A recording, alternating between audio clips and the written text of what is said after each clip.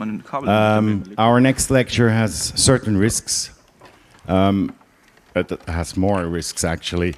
It's called Planes and Ships and Saving Lives. It's how soft and hardware can actually play a key role in saving lives at sea, and why Frontex doesn't like it. It's done by Trolofix, Nick, and Ruben.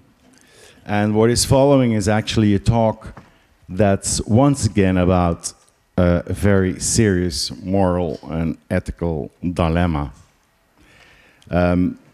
Since the death rate at the European seaborder reached an historical record this year, in September, 1 out of 5 people actually who left Libya on a fine, wanky boat drowned in September. So the main reason for the increasing of this death rate is actually the crackdown on sea rescue operations by European authorities.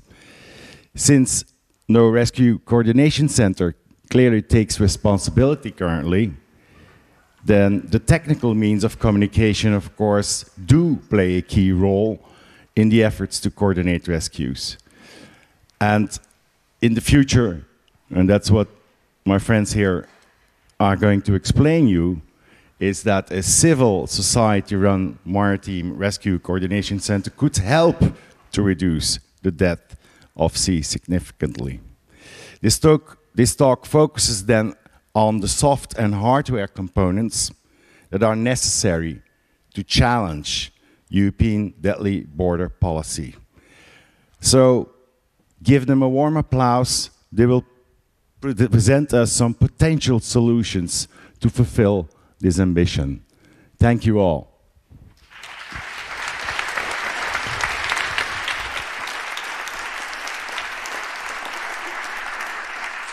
Yeah, thanks a lot for joining. Great to have you all here because we need you all to solve this problem on the Mediterranean Sea we are going to talk about. My name is Ruben, that is Nick, and this is Trolofix. We are going to talk about planes and ships and saving lives, and especially how this comes together with people that are competent in IT technology, that are competent in hardware technology, and why this is so much needed currently on the Mediterranean Sea. Me personally, I'm not a nerd at all, so I have basically no idea about computers. I need my house nerds like Nick to help me encrypting my computer and my emails, which is also pretty important in this time for sea rescue, and I will tell you why shortly. So I'm basically giving you a short introduction into the situation on the Mediterranean Sea, and afterwards, those people who are much more competent in IT technology and hardware will talk about the solutions we need at sea for saving lives. So basically, what is the problem? People are in distress at sea. This is a picture taken from our surveillance aircraft Moonbird. There's a rubber boat which is sinking and taking water. This is a situation we might currently have north of Al Khums, which is a Libyan town at the so-called European border. I mean, it's the Mediterranean Sea, which is basically the border of the European Union. People start in Libya, try to cross the Mediterranean Sea via boat because there's no safe and legal alternatives.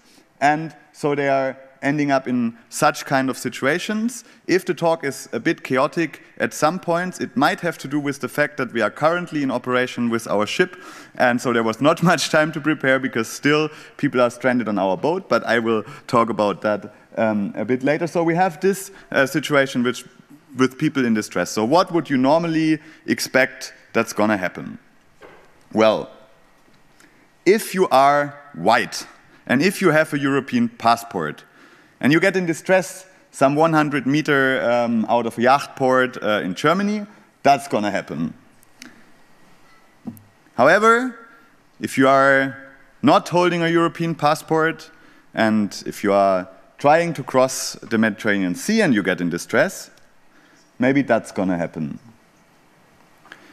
Because basically, the reaction of the European Union onto distress cases at sea looks like this. there's simply nothing. So what we were thinking about some years ago, when the death toll on the Mediterranean Sea was on the rise, what can we do if people try to cross the Mediterranean Sea and risk their lives in totally unseaworthy old fishing cutters? So we had the idea that there was a solution to this, and so we also bought an old and unseaworthy fishing cutter, which we then turned into the Sea-Watch 1, which was the first rescue ship coming from Germany to the Mediterranean Sea. However, we called it Sea-Watch for a reason. We didn't call it Sea Rescue, for example, because in our view, it's not the obligation of the civil society to solve the problems European states have caused by closing down their border and by denying any legal alternative for people escaping war, terror, or other things, for example, in Libya. So we thought what we still need to do is we need to go there, we need to look into the situation, and we need to make sure that no one drowns. So that's basically what we did, and we sent down the ship to the Mediterranean Sea, and pretty fast we found a lot of people in distress there, and we had to deal with it. So in the first moment, we were pretty overwhelmed. But then what happened, and that was really amazing, was that the civil society actually acted. So a lot of new NGOs popped up and sent ships to the Mediterranean Sea. And that was something I was honestly impressed by. Because if we think about the European Union, with all the means they have, with ships, with planes, with a lot of money, whatever, we would have never estimated that it would be some Berlin hipsters in their mid-20s to send the most effective asset to defend the human rights on the Mediterranean Sea and to rescue lives. So, but it was not only the Juventa, it was also, for example, LIFELINE, Doctors Without Borders, there were the people from CI sending ships. So in the end, we had a whole civil rescue fleet that was carrying out rescues on the Mediterranean Sea, and that worked pretty well. So the civil rescue fleet was able to save thousands and thousands of lives on the Mediterranean Sea, and that worked pretty well also because the coordination with the Rescue Coordination Center in Rome worked pretty fine, because during that times, also on the European side, at least some people thought, well, if people get in distress at sea, we should probably rescue them. That's also a normal thing. So could you imagine someone could have something against rescuing lives at sea? Well, probably you know the answer already. There is that, guys. I mean, that guy was pretty prominent in the media this year by blocking civil rescue ships, but it also started a bit earlier. That guy, you might also know him, was the first one starting with the huge criminalization campaign against the civil sea rescue. So back in 2016, end of 2016, early 2017, there was a lot of rumors spreading about the NGOs on the Mediterranean Sea. What are they doing? Are they maybe colluding with the smugglers? And then there were some accusations that are pretty stupid. For example, there was the accusation that was widely spread that we would give light signals to the Libyan shore. I mean, we have nerds here, so probably you are pretty good in mathematics and in geometry. So what do you think about the argument that there is the possibility of giving light signals to the Libyan shore if you're far out of territorial waters of Libya? So basically already from a geometry perspective, it's not possible to give that kind of light signals. Still, this accusation was widely spread. And of course, that helped to let our donations drop and make our work much easier. Another accusation I want to shortly talk about is the accusation that we would not destroy the boats we find, because there was the accusations if we find a rubber boat in distress, we have to destroy it, and then it cannot be used again by smugglers. So there was the accusations we would not destroy them. I have the proof that we do so. So that's how it looks like if we destroy boats. So basically, we have a lot of these accusations, and what do you think how this contributes to the fact that we need a lot of nerds to help us in carrying out our mission. Why can nerds make our mission much safer? Well, because if we are able to document what we are doing at sea, if we are able to document the positions we are on, if we can have a video of whatever happens at sea, then we can prove afterwards that these accusations are false. And that's why it's pretty important to have hardware technology on board our vessels. So that's one thing. However, the story continued, so these kind of accusations were very effective. And so we ended up in a situation where the Juventa was the first ship to be confiscated. It's still confiscated. It was confiscated already in 2017. It's in Trapani now, and it cannot do its job anymore. And we thought, okay, we still continue, but then this year, a lot of other ships were confiscated. We have the case of the LIFELINE that was very prominently in the media.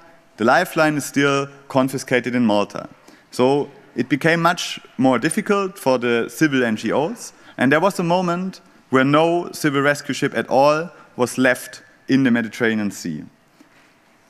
And of course this has effects. So what happened basically was the people were still coming. Because, I mean, there was this argument of a pull factor. So there was the argument by the European states that only because there is civil sea rescue, the people are coming over the Mediterranean Sea, and then they get rescued by the NGOs, and then they get brought to Europe. However, when there was no NGOs anymore, still people were coming, but there was just no one anymore to rescue them. So the effect of this fact we have seen in a pretty drastic way in the September of this year. Because before, we had this number. Any idea what this number means? So this number is basically the death rate we had shortly before the NGOs were pulled out of the area. So it was 1 in 44. So if 1 in 44 who tries to cross the Mediterranean Sea via the Central Med would drown. When we had the last rescue ship, the Aquarius, stopping the operations because their flag was taken away in September, the number rised to 1 in 5. So in September, when there was no civil rescue ship at all, we had 1 in 5 drowning who tried to cross the Mediterranean Sea. And to better imagine what it means if 1 in 5 drowns, you can just count in the rows here, and you will recognize that it's a pretty horrible situation. And for this reason, of course, we try to continue sea rescue. These pictures are taken last week, because even though sometimes it's hard times at sea, we managed to get our ships, at least some of our ships, back into operation. And also, we got back into operation our planes, which we use for air surveillance. This picture is taken a year ago, but the aircraft just took off half an hour ago from Lampedusa to search the eastern part of the central Mediterranean Sea. And that led to a situation where we are able to act again. So on Christmas, or the weekend before Christmas, the first rescue since months carried out by civilian rescue operations took place. Those people are, by the way, still on the Sea Watch. But actually, we are able to operate. However, and that's also why we had a lot of stress the last days, coordination is pretty difficult. We now have a lot of groups involved in search and rescue.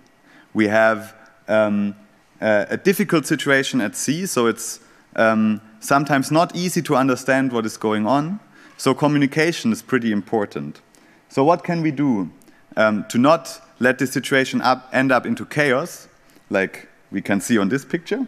We need you, because their hardware and software can play a key role to make our operations much more efficient. So we'll start with the hardware. I mean, if you have a ship at sea, hundreds of kilometers away from the shore, then there is no way to actually reach this ship by simple mobile phone. So satellite communication is the first and very important part of hardware technology we have to use to make our operations much more efficient. And how this works, we will later see in a live call, if it works out actually. And on the other hand, another pretty important part of the hardware components is that we need actually cameras and we need voice recording systems to be able to prove what is going on at sea. So that's why we need you guys, because that's something I can't do. Then there's another thing. This is a Inmarsat-C technology. This is a basic satellite communication system to communicate with ships at sea. It's obligatory on all ships, and this is also a way to reach other ships than our own vessels, because it's not only civil rescue ships on the Mediterranean Sea, it's also merchant vessels or other ships that are just around. We can contact through that. And why this is important and why we need you to help us solve some problems with this old Microsoft DOS technology that is combined with that. That's also something Nick is going to talk about. And last but not least, what we also want to establish, and that's pretty important, is a civil rescue coordination center. Because in former times, when everything was running kind of okay, the rescue coordination center in Rome, if they are aware of a case of distress, they would send the position to the civil rescue ship. And they would coordinate everything. So they would have their charts, they would have all their screens, and they would just deal with it, and they would just only tell the civil rescue ships where to go and what to do. Since Salvini is in power, this just doesn't happen, and so we have to do it ourselves. That's why we think it's pretty important to have such a chart where we can plot all the distress cases, where we can coordinate it ourselves. This is for two reasons. One is to save human lives, and one is also to monitor the human rights situation out at sea. So that's what Nick is going to tell you about what we need from the technical side. This comes into place again because this is very old technology, and we need to combine it with new technology that looks like this, so we can use it together. And yeah, that's basically the task we're going to talk about. And so at this point, I would like to hand over to get some more details about the technical solutions. Yeah, hello.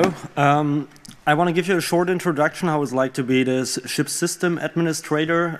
I spent 2 weeks in September on the LIFELINE, and basically we refurbished the whole ship's network. So a short introduction. Again, the ship was built in 1968 as Clupea and was built by for the Department of Agriculture and Fisheries of Scotland. And in 2015 it was bought by Sea-Watch, and then in 2017 it was bought by Mission Lifeline and is since operated by Lifeline. Well, and as you can imagine, in the last 50 years, a lot of mechanics, engineers, and technicians botched around the ship, worked, repaired stuff, and upgraded it. So in some parts, this feels like maintaining a legacy software project. The power supply, there are 2 generators on the ship. So in general, the stability and availability of the power is not as reliable as on land. So therefore, all devices which are essential for navigation and communication are battery buffered. Now I want to shortly cover devices, sensors, and data providers you will find on board. So for navigation, we have a gyro compass, which is basically a compass which gives the orientation on the and a gyro which gives the orientation of the ship in the waves, because this always changes, of course. Then we have GPS receivers, so this is the global positioning system, so we always need to find our current position. And we also have AIS transmitters and receivers. AIS is the oh, sorry, I was so far away from the microphones. AIS is the automatic information system. So this is basically a transmitter which sends out the ship's name, the current position, and the course. And this is also for collision avoidance.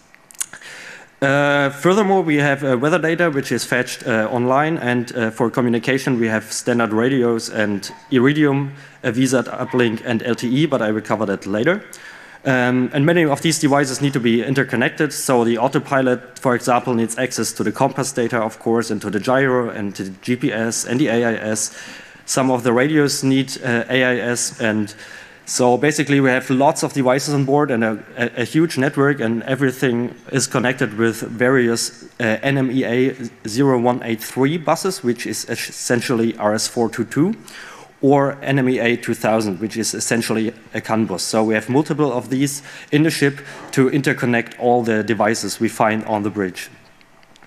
So furthermore, there's also an office on the ship.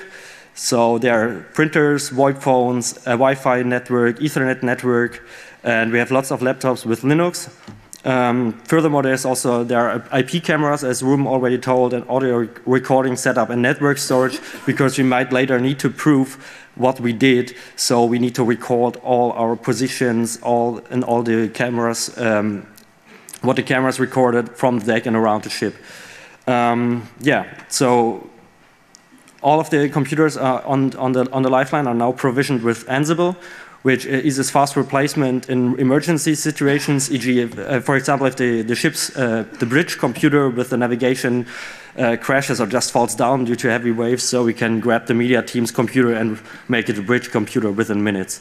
So furthermore, Ansible has the great advantage that we sort of have a documentation, and for replacement crews, which happens every 2 weeks, it's comprehensible how the computers are set up. Also, documentation is essential. If you build something without documenting it, it's virtually non-existent.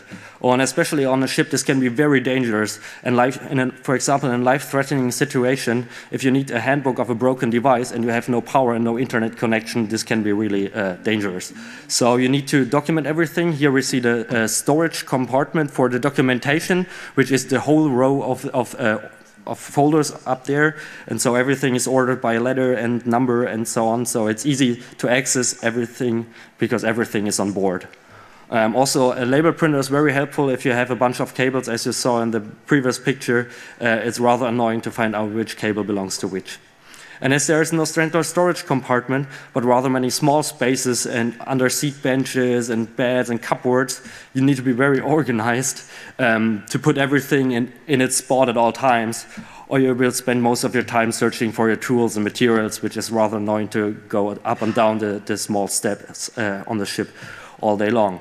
And also, it's rather inconvenient if you wake up the ship's engineer because you need to access the compartment below his bed just to find out that the tool you are looking for was not there anymore because you put it somewhere else. So, to give you an imagination, I'll show you a short video, hopefully.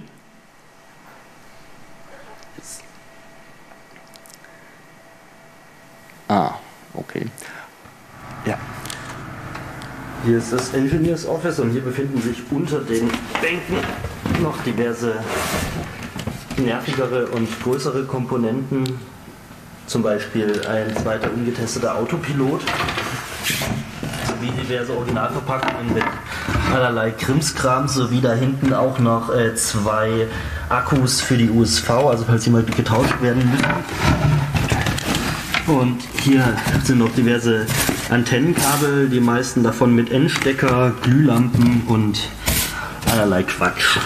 Sowie die Spare-IP-Kameras, die würde ich jetzt auch dann demnächst hier unten einlagern. So, yeah, well, I started also taking videos for documentation to show the locations of these compartments because it's not really convenient to take pictures or write it down, because then I can give the replacement crews a virtual tour of the ship without being on the ship myself, and also the others don't need to be on the ship, and I can show them around and then they can immediately ask questions. So I took another video. So, das ist die Brücke.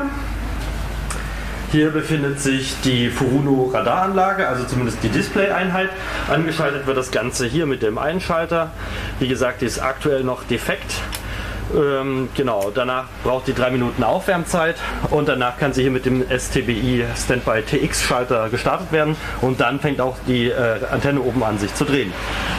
Das Gegenstück zu diesem Gerät befindet sich dann hier drüben. Das ist die Remote Processing Unit, die im Prinzip hier unten mit einem DVI-Kabel und noch diversem anderen Gedöns verbunden ist. Hier dieses dicke Kabel, was hier rausgeht, das ist auch das, was zum Mast hochführt. Ähnlich wie diese ganzen Funkgeräte und so weiter. Und auch da vorne die beiden. Kanal 12 ist der Hafenfunk, Kanal 16 der Notrufkanal. Auch diese Antennen führen zum Mast und deshalb gehen wir jetzt diesen Kabelbaum ab. Hier verschwindet das rein, alles hier oben in dieser Holzverkleidung, die ist abnehmbar, führt hier vor zu den Geräten, also da ist auch der Laptop, der zum Beispiel hier... Yeah, okay, that's it for that. So basically I was, as the videos were recorded in German, I'm shortly gonna explain what I told. Basically, I showed the radios and the radar system in the bridge, which was located there, and also basically in the rest of the video, I would show how the cables go through the ship to which positions. So and lastly, I want to quickly introduce a project Daniel made. Yeah, we faced the problem that the ship has multiple uplinks, as already explained, and we always wanted to select the currently best uplink. There are commercial solutions for this, and there's a talk about why we didn't use it. It's called Das Boot 4.0 by Stefan Gerling, and it was held at the MRMCDs this year, and it's available via media.ccc.de. So feel free to have a look at it. So we have 3 uplinks. The first one is LTE, the thing every one of you has in his phone or her phone. So it's very fast, but it has a limited traffic and is only available in ports or close to the islands. Then we have VSAT, which is satellite-based. It has a flat rate, is slower than LTE, and is available on sea most of the times, but it needs a dish, and this dish always needs to be aligned with the satellite. So sometimes there are obstacles in the way, for example, the ship's pole, and then we have no fix. And also in heavy seas, sometimes we lose the link. And then we have Iridium, which is also satellite-based, but doesn't need a dish, but just a regular antenna. This works mostly all the time, but is super expensive, like for a phone call, €3 per minute and €16 per megabyte. So we use this. No,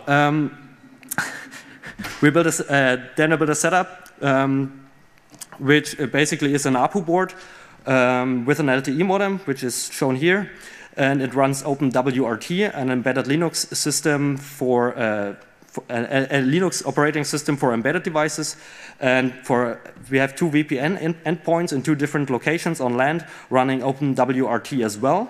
And we set up WireGuard tunnels between all devices, and then the uplink to be used is determined with OLSR, which is a link state routing protocol, and maybe known to you from Freifunk, because they also used to use it. So basically, if VSAT or LTE are available, always the best link will be used and provided. And if LTE and VSAT are gone, it will automatically drop to Iridium, but due to limited bandwidth and the overhead, we don't use the WireGuard tunnels then anymore. But actually, the setup worked very well for the last months, and the uplink availability also compared to the previous installed switch also increased.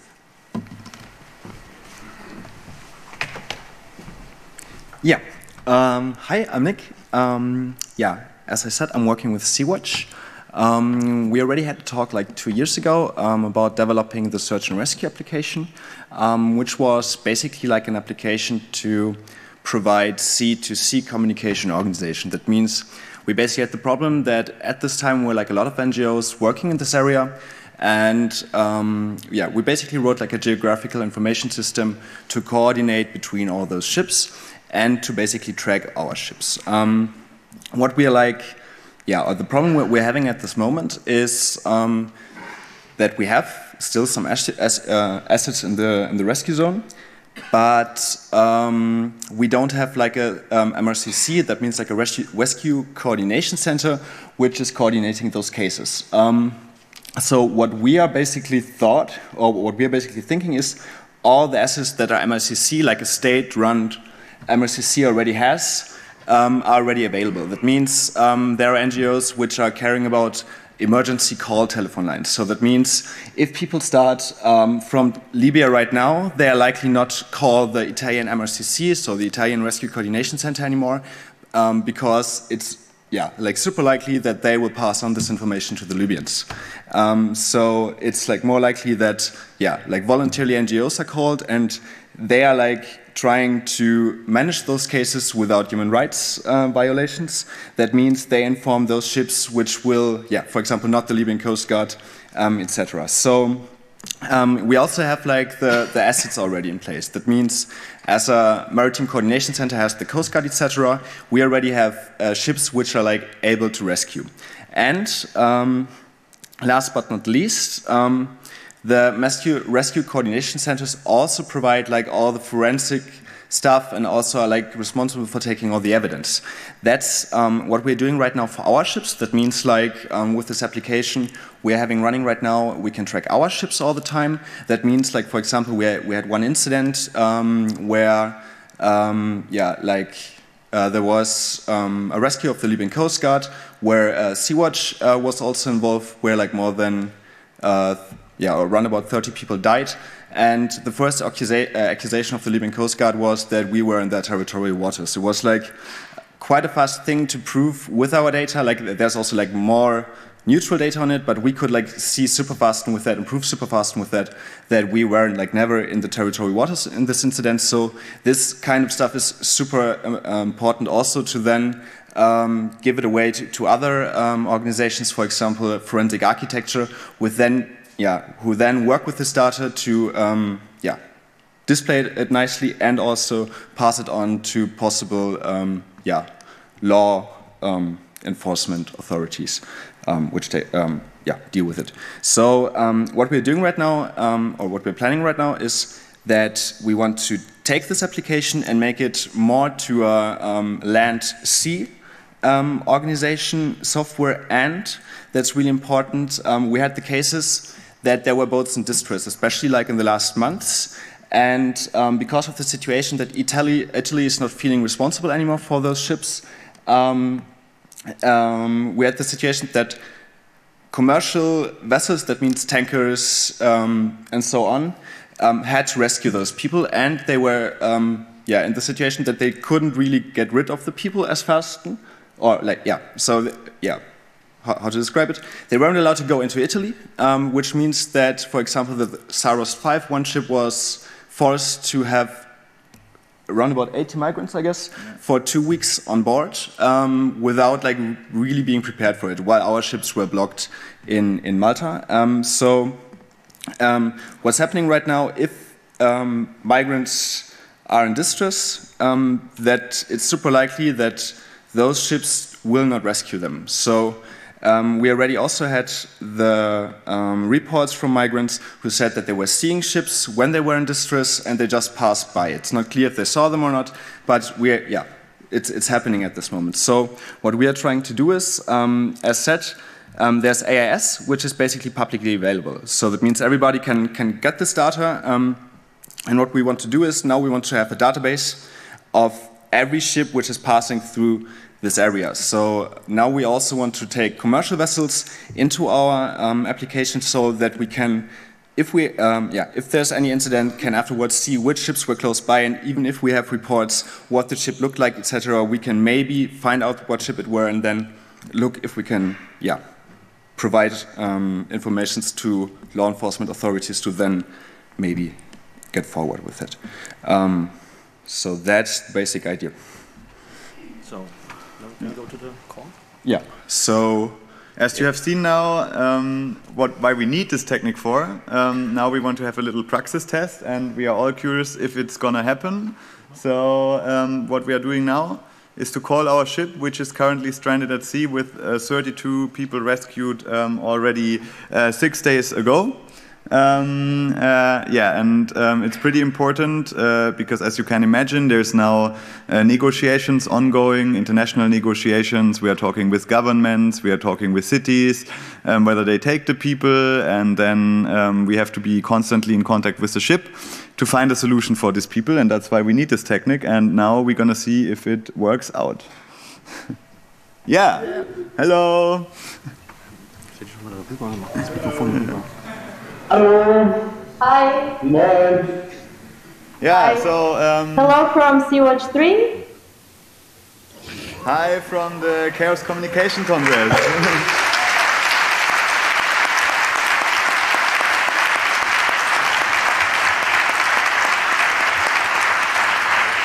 How is the situation on board?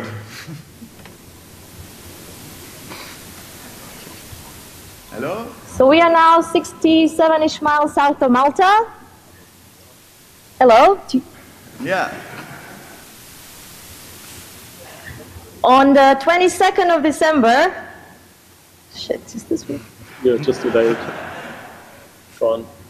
We rescued 32 people at distress at sea. We can hear you. And we have been drifting and moving in international waters since. Cool, Just keep so... talking. Okay.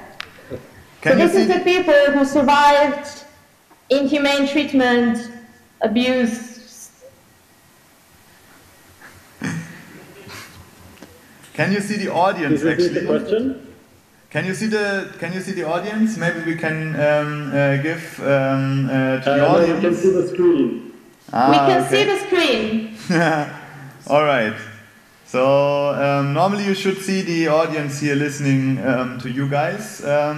However, if you can't see them, I can see them and I can refer. So is there any questions you guys want to ask to the ship? Then it's your opportunity now. musst du aber die Frage auf jeden Fall wiederholen und hier reinschreiben. Yeah. Someone with a question? Okay. Yeah, Someone there's with a a question. Hi, I was wondering, when are you planning to go to dock somewhere? Like, how does that work right now in the current situation? Because you have people on board, right? So you need to get them onto land, I'm assuming. So I just repeat the question because I don't know if it went Yeah, to so the we've ship. got, So basically, the question was, when are we going to dock? Yes. And how does it work? Yeah, I hope you can hear me now.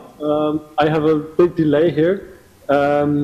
Our plan was to dock quite a while ago, after we rescued the 32 people from the boat in distress on the 22nd. Actually, we went back on the 23rd towards north, but the thing is that no European state, especially not Malta and Italy, who are the closest ports of safety, would grant us permission to go into port. So right now we are just waiting for any opportunity to go to a port of safety that is in vicinity of our current position. Someone else question? Okay. Any more questions to the ship right now?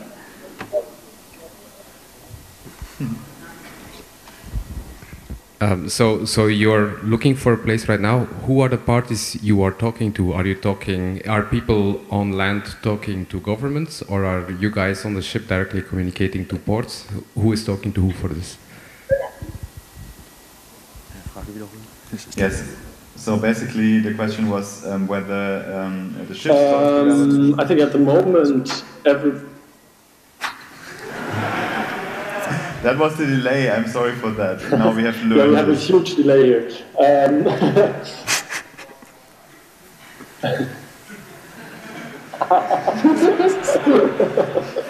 Okay, so I think a lot of people are talking to a lot of people at the moment. Our head of mission is constantly in contact with the back office, but also with the... If someone has a question, raise your hand. There you already can see how difficult it is to get this kind of connection established, and that's also why we need you, because anything that improves this situation, that we have to delay, that we don't get the picture, that's what we need you for.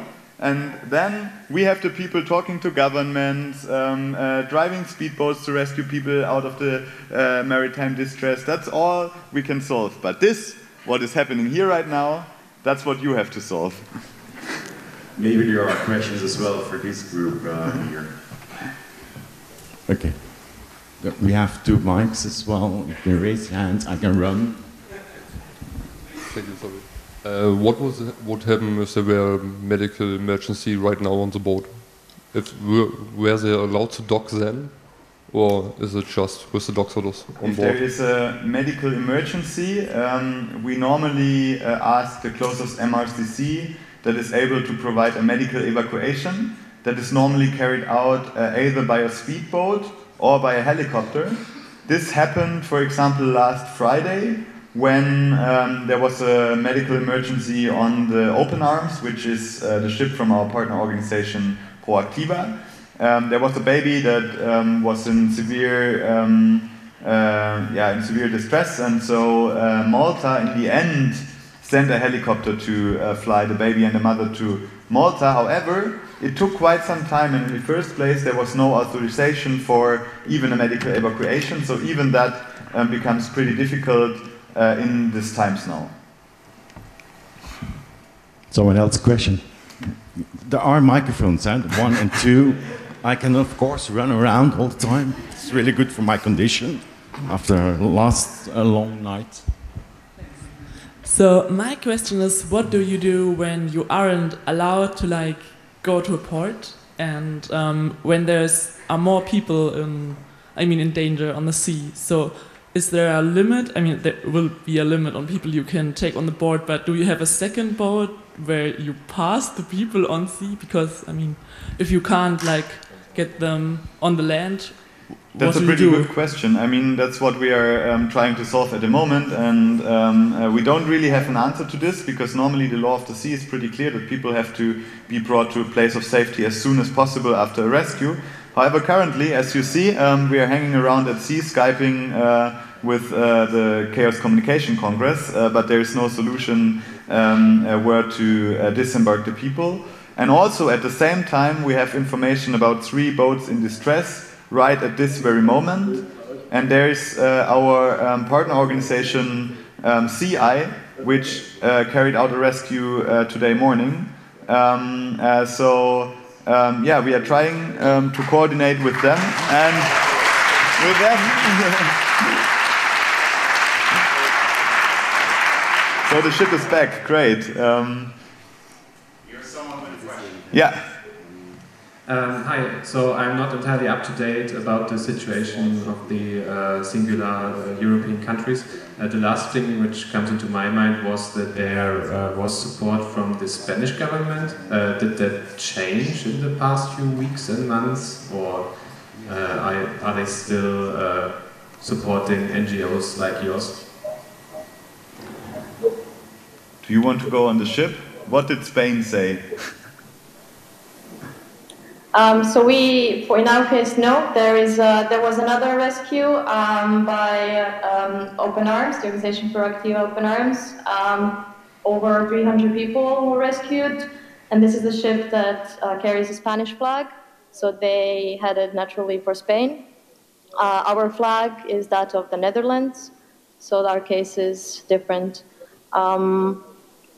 As we said, this is still ongoing, the whole negotiation of what happens when we get our flag country a safe port provided by them, and then we can go there. So in this case, this is Netherlands. And I think what is very important to say here is that Spain itself hasn't been very supportive. I mean, Spain has its own sea rescue going on at the Strait of Gibraltar, but there have been a couple of cities in Spain, especially Barcelona, where our partners from Proactiva Open Arms are based also, who have been very supportive. And so the Spanish government has bowed also, I think, to the pressure of the Spanish civil society, who like really, because Proactiva is pretty big there. So the Spanish government has bowed a couple of times, but they wouldn't do this for anyone, and they didn't do it for us. Even if we could have just handed over these 30 people we have on board to our Spanish partners at open arms, and they could have taken them. I have another question here. So it sounds like there's no real solution, and you have to negotiate this on a case-by-case basis. Is that actually like how it is? That's how it is, actually, unfortunately. Number two, question for people on board. Thanks. First of all, I really do hope the 32 people on board are okay and they get sort of somewhere to land safely. I'm curious about these negotiations. What kind of leverage can you apply to, I suppose it's mostly shame governments into letting you dock? How do these negotiations work? I mean, there's, beside of shaming the German interior minister, which we normally do on Twitter, there is the law of the sea. And the law of the sea is pretty clear. And we are currently living in a situation where basic rights are abandoned by the European states, which makes it pretty difficult. But at the same time, this law basis is still in place. So what we also try to do is to remember them about international conventions they have signed, which basically state that there needs to be a port of safety as soon as possible. And there is actually obligations for states also to make that happen. So that's also part of the negotiations. However, as you said, there is not much left as leverage than to publicly shame them for just abandoning basic human rights at sea. We've time for other questions. But maybe in addition to that, what we have seen and what was a lot of leverage was the Seebrücke movement we have seen in Germany, because when we had the first of this kind of standoffs with the LIFELINE stranded at sea with more than 200 people in front of Malta, we thought, okay, if the governments are not reacting, if Seehofer just doesn't do his job, we will do it more from a grassroots way. So we talked to a lot of cities, we talked to several federal states, and for example, Berlin then said, well, yes, we would welcome them. And Berlin was the first federal state to do it, and many others followed. So Hamburg, Bremen, Schleswig-Holstein, Thüringen, Brandenburg, everyone all of a sudden said, okay, we would take some of those people. And exactly the same thing is happening right now. So we had quite some negotiations ongoing the last 2 days with German federal states. And right now, some of them, again, Berlin in the first place, said that they would welcome these people. And that even forced the German Interior Ministry to make a very embarrassing tweet where they said that actually they are open for a solution, but only if it's happening on European level.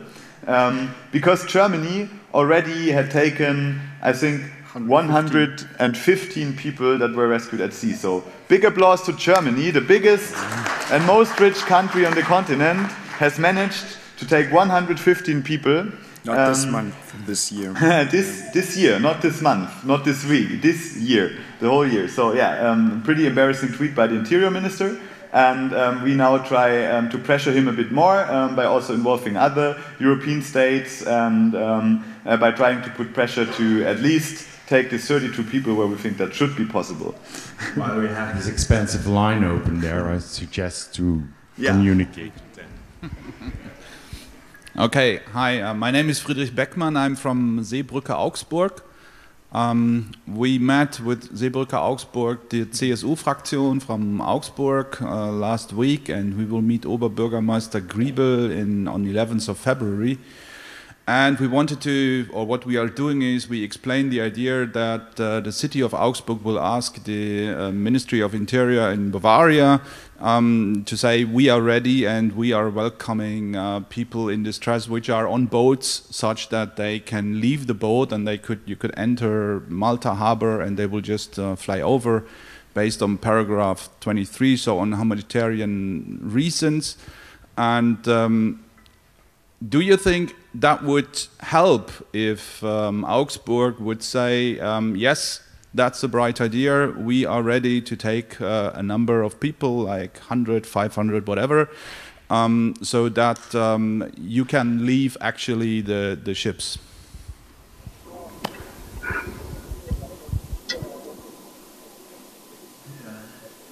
The ships gonna answer? Oh, sorry. Could you... like, as Ruben already said, the Seebrücke movement and the whole thing of solidarity cities is pretty much our biggest hope. It's and I think this also goes together with the civil MRCC, that the only solution that can be provided or that looks like promising here is that the civil society takes over, because the states are not gonna.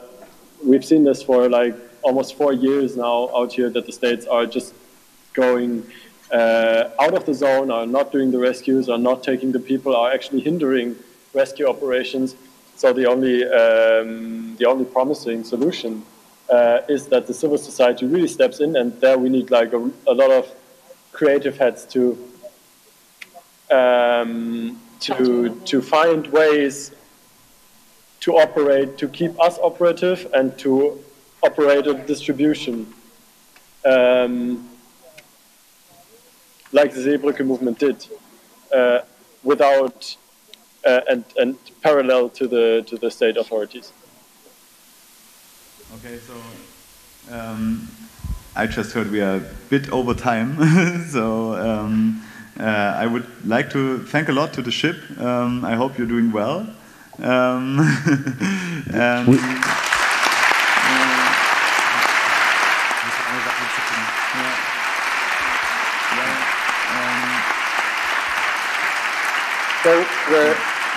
I think we're on the ship all a bit tired and exhausted, but and we would love to be actually on the Congress, but we're doing very well, and also our guests are. Yeah, we have a big deck that looks tiny bit like a tea house at the Congress. There is a lot of music and conversation and singing and dancing and all kind of nice things going on. So although we are such a rescue ship, we're not actually equipped for having guests for a longer time on board. We try to make best of the situation. It's been 7 days. We have wonderful people on board who have been through horrible, unimaginable things, and we still manage to somehow dance together. So we're tired and it's hard, but it's also cool. We just learned there's one more question. Yeah, we can take one more question. If the counter is going, probably, but there. Number one, please, shoot. Okay, so first, thank you for the work you do. And my question is, practicality set aside, would your ships theoretically be able to leave the Mediterranean and enter non-Mediterranean European ports if there would be an opening? That is mainly a political question. I mean, the thing is, non-Mediterranean, you did ask non-Mediterranean ports. Of European countries.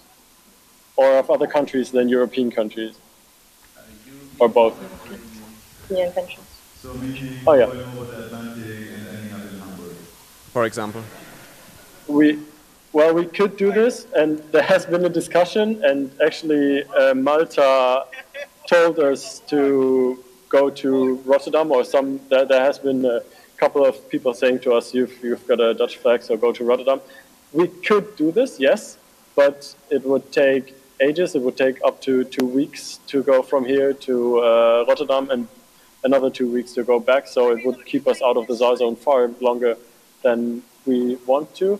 And secondly, we would have to go through the Bay of Biscay, which is now in winter quite a rough place to be on the seas, and it would not be very nice towards our guests who are on our aft deck outside in a tent, in a huge tent actually, to go on the Bay of Biscay. I mean, the Mediterranean is treacherous enough every now and then. Going in worse waters like the Atlantic at this time of the year would just be irresponsible and yeah. Yeah, and besides staying out of SAR zone and what Chris mentioned, the rough weather, other reasons, there is also high cost of doing such a thing. Be very costly to do that. So there are many reasons why we.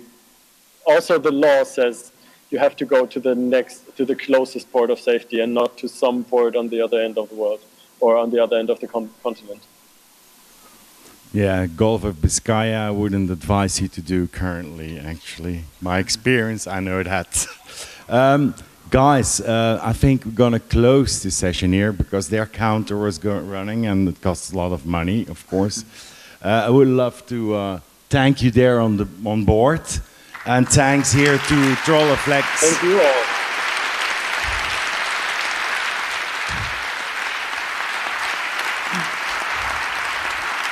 Thanks to Trolleflex, Nick and Ruben.